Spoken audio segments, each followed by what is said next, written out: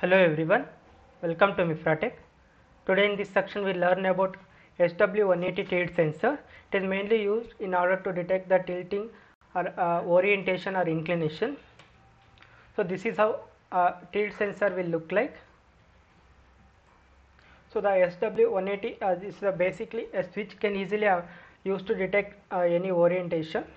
So inside it there will be like a ball that can make in contact with the pins whenever the case is upright. So the tilt case is over when the balls don't touch the, like, does not make any connection. It is not like it is not detected any tilt, like that it will work. The tilt sensor allows to detect orientation and inclination. You can detect anything, and it detects if the sensor is completely upright or if it is tilted. So using this sensor you can like detect when the sensor is upright or is tilted. We'll use a piezo module to make sound every time whenever it switch makes the contact.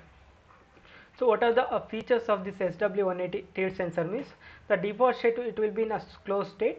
So the output voltage, we can, in order to turn on this tilt sensor, we have to provide a power supply between 3.3 volts to 5 volts. Usually we'll provide a 5 volts DC supply for it. It has an onboard LED indicator in order to show the result. In the module also has a LM393 chip in it.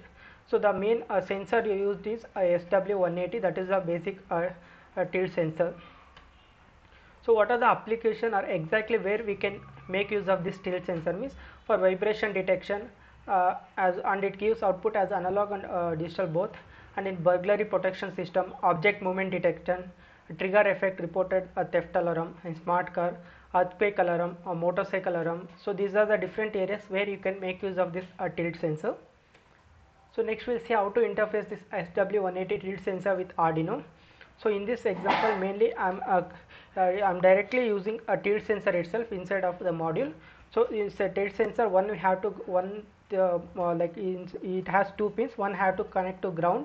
So I have connected to a ground of Arduino Uno microcontroller, and the output pin I have connected to pin number, as you can see, input pin, digital pin number 4 of Arduino Uno microcontroller. This is in order to connect or interface this SW180 tilt sensor to Arduino Uno microcontroller.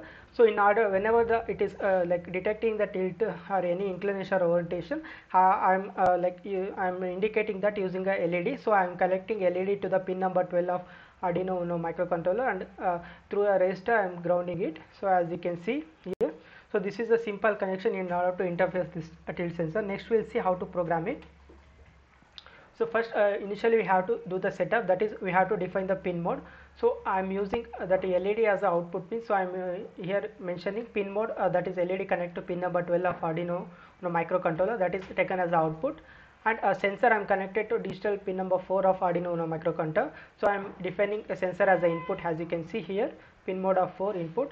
So after that in the loop I have to write the exact code, because the sensor has to detect the values continuously. So initially I have created a variable int val.